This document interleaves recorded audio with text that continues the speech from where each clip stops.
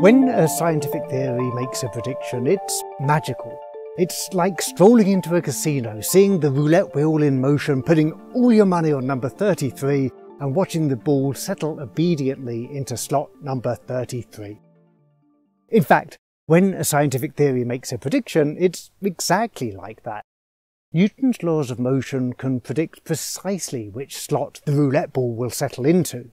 Some people have used these laws to make a lot of money in casinos, not to mention get into a lot of trouble with the owners of those casinos. When a scientific theory makes a prediction that turns out to be right, it gives us a lot of confidence in that theory. Maybe a little too much confidence. And when a scientific theory makes no predictions, it gives us a lot of confidence in dismissing that theory. Again, maybe a little too much confidence. Prediction is one way scientists evaluate theories. It's not the only way. It's not the truest way.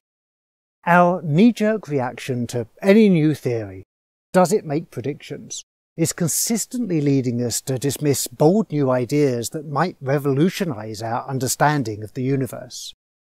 Prediction? Who cares? Before Newton came up with his laws of motion and gravitation, we couldn't predict the positions of the planets. After Newton came up with his laws of motion and gravitation, we could predict the positions of the planets with astonishing accuracy. At least that's the way the story goes. The only problem with that story is that it's not actually true.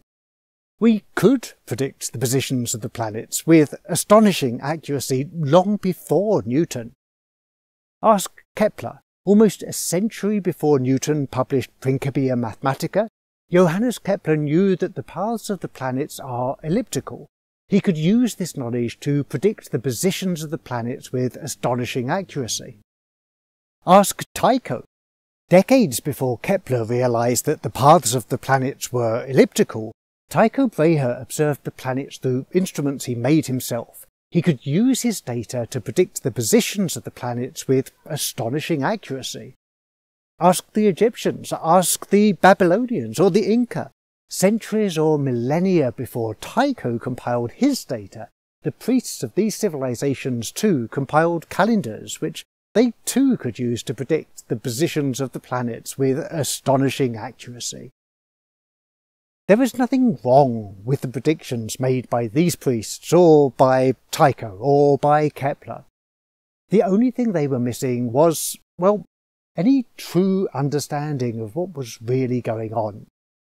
These predictions were accurate, but they were empty.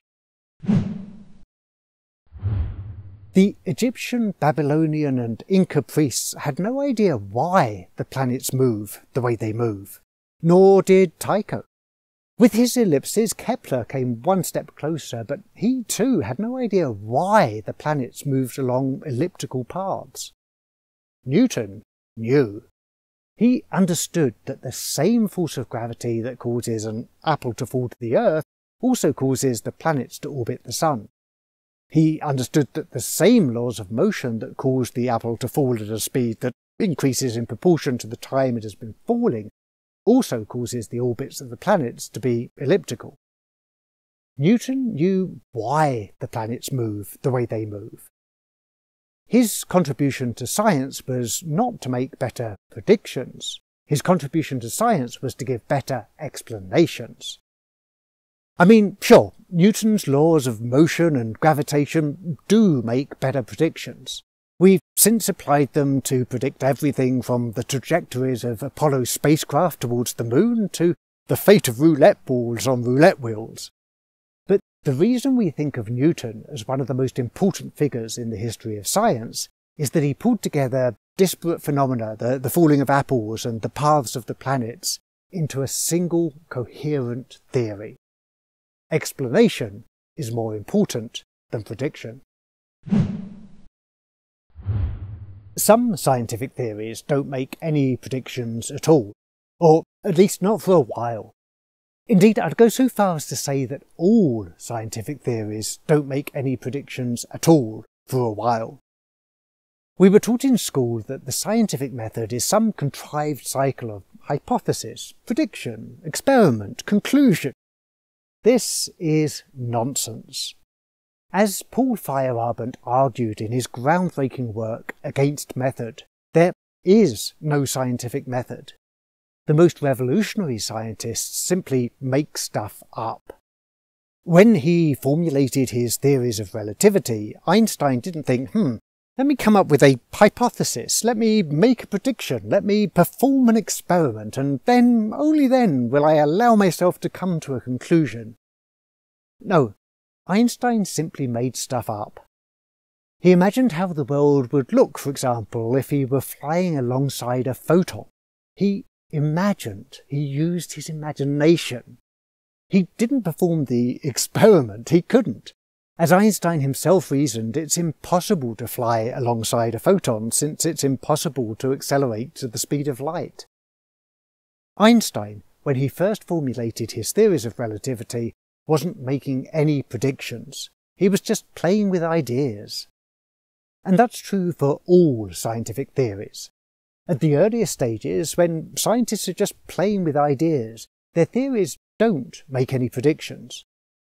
Eventually, of course, they do. Einstein's theory of relativity, for example, predicted that light from distant stars is deflected as it passes close to the Sun. This prediction was tested by astronomers who observed such a deflection during a solar eclipse and confirmed that it matched Einstein's calculations. Famously, Einstein's initial calculations were incorrect. If astronomers had made their observations during earlier eclipses, they would have measured a deflection that failed to match his calculations. Fortunately for Einstein, clouds blocked the Sun during those earlier eclipses, giving him time to correct his calculations before the seminal observations were made. Here's the point. All scientific theories, even Einstein's theories of relativity, make no predictions when they're first formulated. All scientific theories, again, even Einstein's theories of relativity, are prone to making incorrect predictions while they're being worked out. This is not a problem. What is a problem is dismissing a new theory solely because it doesn't make any predictions. If we did that, we'd dismiss all new theories, because, I'll say it again, all scientific theories make no predictions when they're first formulated. These days, there's a deeper problem with demanding that new theories make predictions. The trouble is, our existing theories already make pretty precise predictions. Newton had this problem. Tycho's data and Kepler's ellipses could already predict the positions of the planets pretty precisely. If all you cared about were predictions, why would you have cared about Newton's new theory, which, for all its insights into motion and gravitation, couldn't, at first, predict the positions of the planets any more precisely than Tycho or Kepler could almost a century previously? Today's physicists have this problem in spades. General relativity and quantum mechanics can already predict the positions of planets and particles extraordinarily precisely. If all you care about are predictions, why would you care about any new theory of physics, which won't, at first, predict the positions of planets or particles any more precisely than general relativity and quantum mechanics already do? So, why don't today's physicists just give up and go home? Well, imagine this. Imagine that today's physicists come up with a new theory that interprets the same observations of the universe in a fundamentally different way, just as Newton once came up with a new theory that interpreted the same observations of the universe in a fundamentally different way. Imagine that today's physicists' new theory made the same predictions about the precise positions of planets and particles as general relativity and quantum mechanics already do, just as Newton's new theory once made the same predictions about the precise positions of planets as Tycho's data and Kepler's ellipses already did. Now imagine that today's physicists' new theory resolved deep inconsistencies between general relativity and quantum mechanics and yielded deep insights into the true nature of the universe, just as Newton's new theory once yielded deep insights into the true nature of the universe. Wouldn't you be interested in that new theory? It's entirely possible for fundamentally different theories to make the same predictions, and it's entirely unreasonable to assume that the earliest of those theories is the one that's right just because it was proposed a few years or decades or centuries sooner.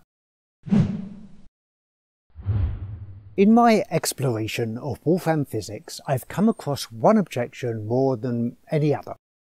Over and over again, people have told me that the Wolfram model must be rejected because it makes no predictions. Well, it's true that Wolfram Physics is pre-prediction. I mean, it does make predictions. It predicts Einstein's equations. It predicts Schrödinger's equation. But it doesn't make any predictions that differ from those of general relativity and quantum mechanics. Yet. It's not that the Wolfram model can't make predictions. It might predict, for example, that the dimensionality of the universe fluctuates from 3 dimensions. It might predict that emissions from the collapse of a star into a black hole are shaped by the discreteness of the hypergraph. It's just not there yet. Wolfram Physics does, however, interpret the same observations of the universe in a fundamentally different way. It promises to resolve deep inconsistencies between general relativity and quantum mechanics and yield deep insights into the true nature of the universe, the nature of space, the nature of time, the nature of matter, the nature of consciousness.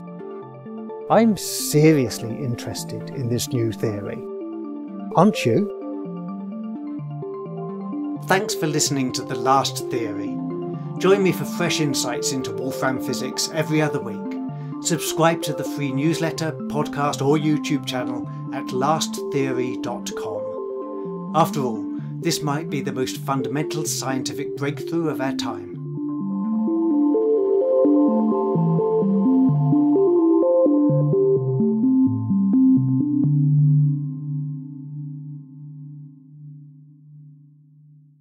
Hello.